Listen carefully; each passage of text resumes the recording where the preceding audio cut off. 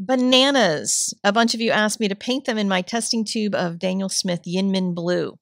This is a light, fast, opaque pigment discovered by chemist Mas Subramanian at Oregon State University while he was heating manganese oxide in a furnace and was quite surprised by the unexpected results. This color came to its name by its chemical symbols, Y for yttrium, IN for indium, and MN for manganese. The color is sometimes called Oregon blue or Mass blue at the university.